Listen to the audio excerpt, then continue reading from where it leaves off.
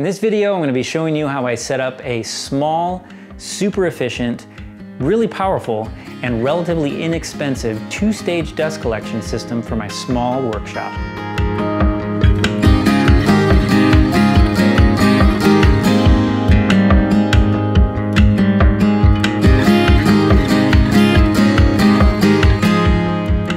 Hey, my name's Tom Bills. I'm really glad that you decided to check out this video, and I've got a weird confession to make. I'm really excited about dust collection, and the reason why is because I came across a study recently that kind of blew my mind, kind of shook me to my core, and also made me feel almost a sense of duty to make this video and share this information with you guys, because I want you guys to stay safe, and I want you to be successful and be able to do your best work. And the study that I saw, they found that these professional woodworkers were losing 1% of their respiratory capacity per year, and that they had shorter than average lifespans. When I read it, it just sort of, I don't know, it just flipped a switch in me and just kind of changed my approach. I mean, I started looking at it because I knew that my dust collection system in my old shop was not very good, and I just wanted to do a better job in my new shop because I wanted it to be clean, and I knew that it was kind of important, but I had no idea how dangerous wood dust can actually be, and I think a lot of people don't really understand how important this is. And the real thing is, it's not just important for us, it's important for our families and anyone else who's in the building where we're working. Even if it's a different part, if your workshop's in your basement, that dust can still get up into the other parts of your home and could be dangerous to your family or your pets or anybody that breathes air in the building. So, and at the very least, you know, we want to keep our workshops safe, and we want to live long, and we want to do our best work, and it's hard to do that if we're not healthy. So I took all this information, like the study I was telling you about, the dangers of dust, and the links to those things so you can check them out more, as well as things about different types of dust collectors, hoses, blast gates, just an entire, like, really in-depth guide on dust collection over on my website, theartofluthiery.com. I'll put a link below. You guys can go check that out. I think you'll find it really helpful. If you're like me, I like to watch the video, and then when I'm ready to kind of get deeper and dig in, I like to go look at the whole article and kind of, you know, get more details. So be sure to go check that out, and I think you'll find it really helpful. So for my little two-stage dust collector system, I settled on using the Rockler Dust Right wall mount 650 CFM dust collector. This thing's relatively inexpensive. It's got tons of power for its size, and I think it's going to be a perfect fit with the other components that we'll use to build this little system. Then we'll talk about those in just a minute. But first, let's take a look at the assembly and mounting steps for the Dust Right. The first thing is to put together the wall mount bracket, which couldn't be more simple. After that, there's a little handle which I considered not installing, but I'm actually glad I did, because it helped a little bit to position it on the wall, and it also makes a great place to hang your hose. After that, a couple more screws mount the actual machine onto that wall bracket, and then we're ready to figure out where we're going to put it. So I decided that the best place in this tiny little workshop to mount the dust collector on the wall is this corner over here. I think that potentially could be wasted space, and I think we can sort of redeem that space and put the dust collector over there. And I think it'll be nice, be kind of out of the way, and this shop's so small that I can still reach it pretty simply with my hoses and stuff. So in order to do that, we've got some requirements to make sure the wall is strong enough to hold the weight of the dust collector. It's fairly heavy, and it's more so than heavy, it's a very awkward thing to pick up and move around. So keep that in mind if you're trying to do this by yourself. You might want to have a friend come over and help you the day that you mount it and position it and everything. The mounting bracket is installed as per the instructions, and we're ready for a test.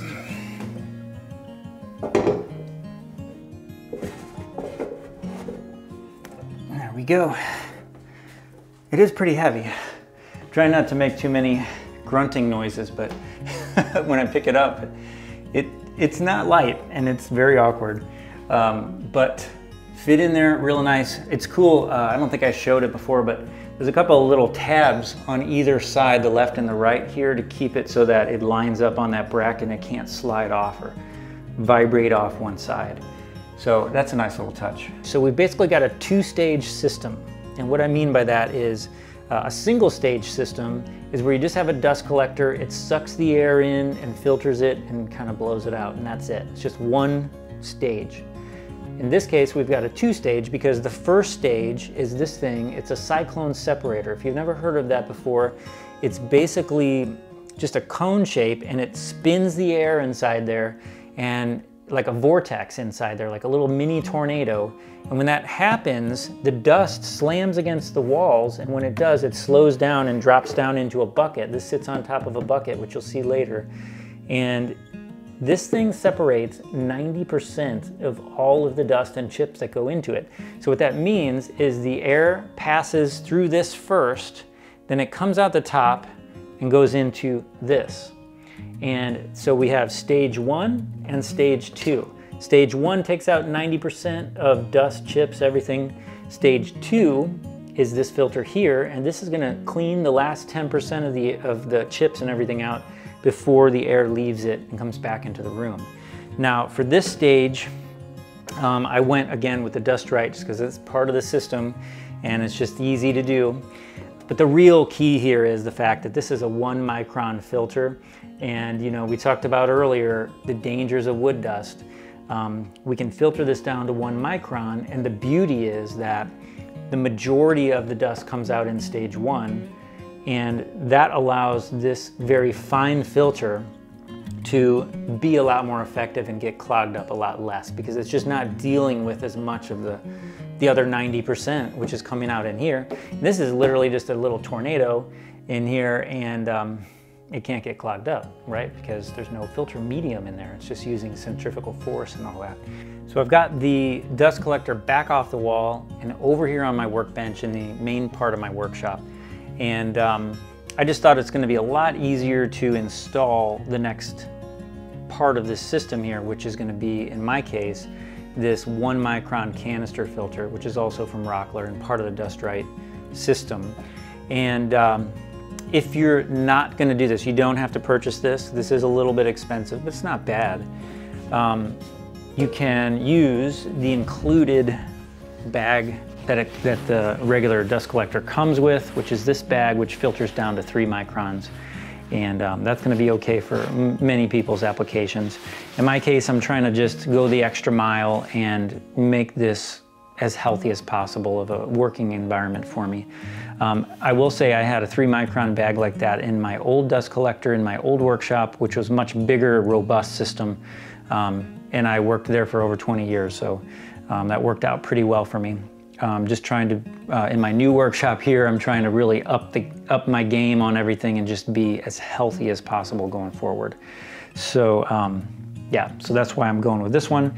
And plus it's kind of cool. It has some other neat features like a self-cleaning thing where you can just turn the crank and clean it, which I think is awesome. If you've tried to keep any of these clean in the past or have experience with that, you probably can relate to. It's not super hard to clean bags and clean other filters like this, but it's just, you get lazy, you know, in practical reality. So having that little crank you can turn on there is pretty neat. I'm looking forward to that a lot. So let's get started and get this thing assembled, and then we'll get it back in place and give it a try. So the first step in mounting this is to just put on this little bracket, and this is gonna clamp on here and it's gonna hold that canister filter in place. So, and it's pretty simple. It's just a little piece of foam tape, the bracket itself, and a nice little soft rubber gasket here, which is cool. It'll make a nice tight seal for us. So pretty simple. Got some supplied screws, got the socket wrench ready to go. The first step is to apply this foam gasket material, and it's really not too many tricks to this. The only thing I would say is that I like to pull the backing off a little bit at a time as I apply it. It just kind of keeps things from getting messy and from getting stuck to itself and stuff like that. So that's the way I like to do it.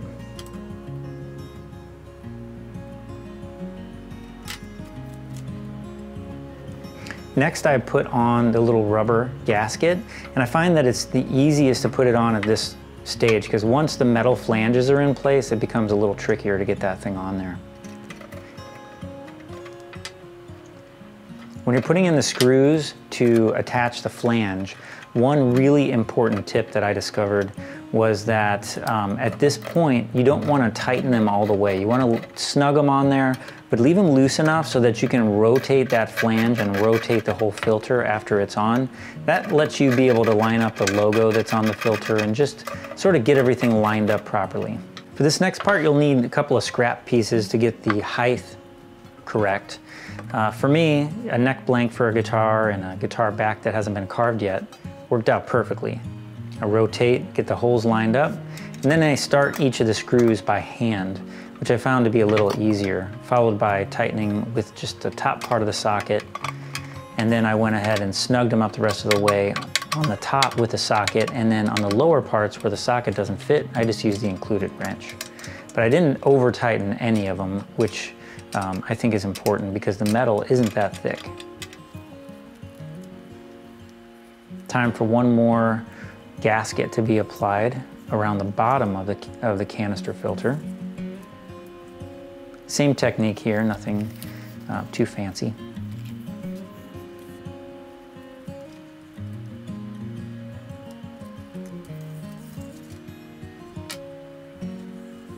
One last tweak to get things lined up, and we're ready to put it on the wall.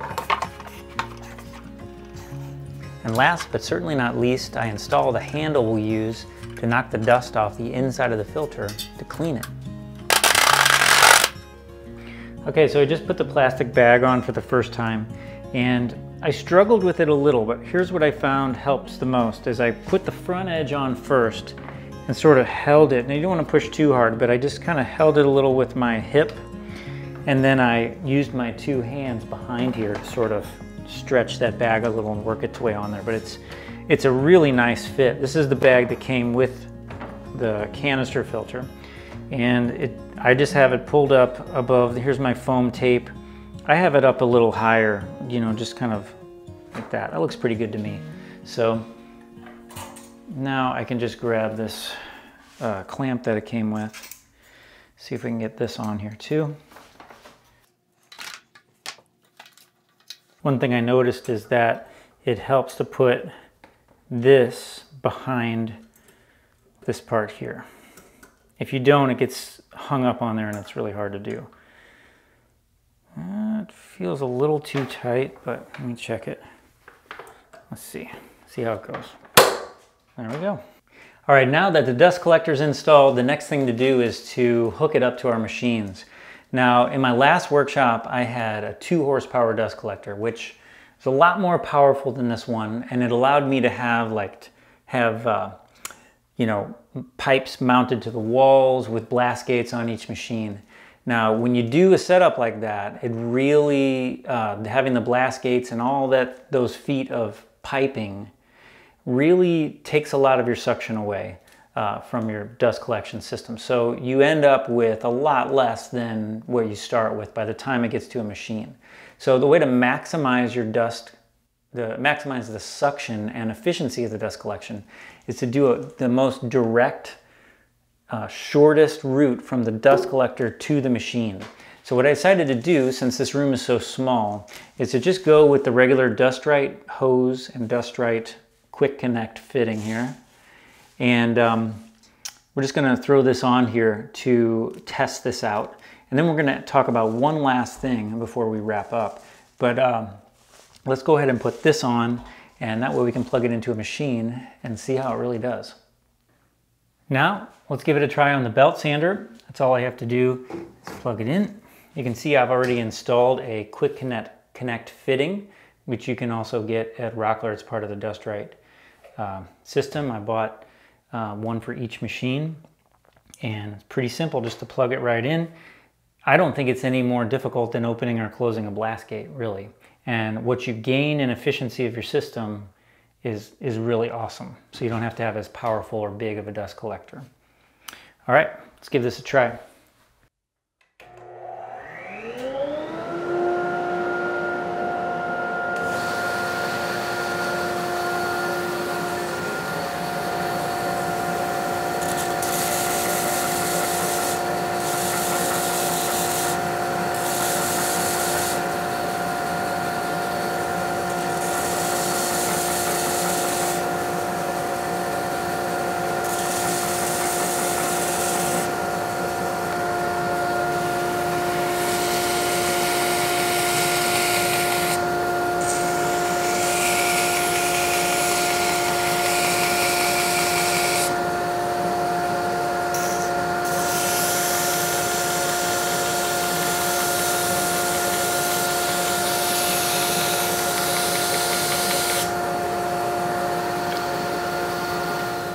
Okay, so a couple of thoughts after I just used this for the first time.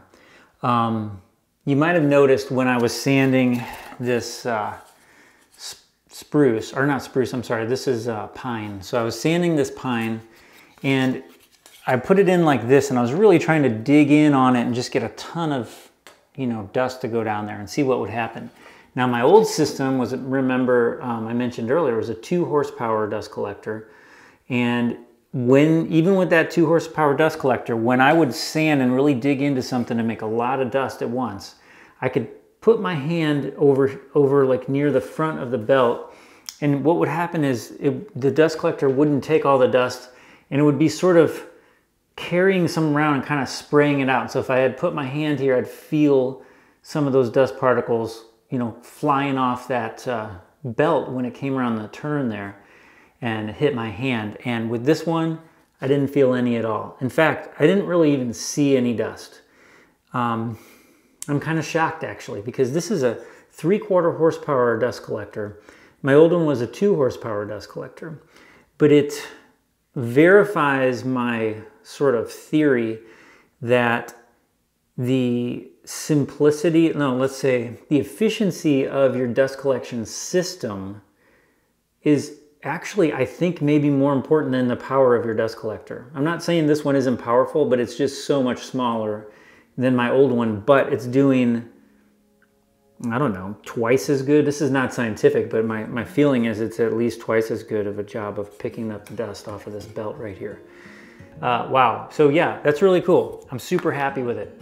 I did a little sanding on this mahogany neck too, and really, really good. I didn't see any dust coming from it. I was kind of wondering if it was sanding. So, because I'm just used to having a little bit of that other dust kind of floating around up here in the area. Most of the time when I was sanding with the old one, I would have a buildup of dust like all over this area and all over here all the time when I was working. I should have cleaned it off really well before I did this. That would have been another nice test, but I think it's scientific enough to please me and make me really excited about using this system. However, there's still one more piece to this puzzle that I'm going to show you right now. Now it's time to assemble the first stage of our new system, which is the Onieda Super Dust Deputy 4-inch. And to do this, it's really simple. Just another layer of our gasket material that we've been using so much. Nothing fancy there. Install a reducer, place it on the bucket, and then just put on this, this really nice collar that snaps on to attach the two and make a good seal. All right, so the next step is to get our hoses set up and everything so that we're going to be able to connect the first stage of the Cyclone stage to the dust collector.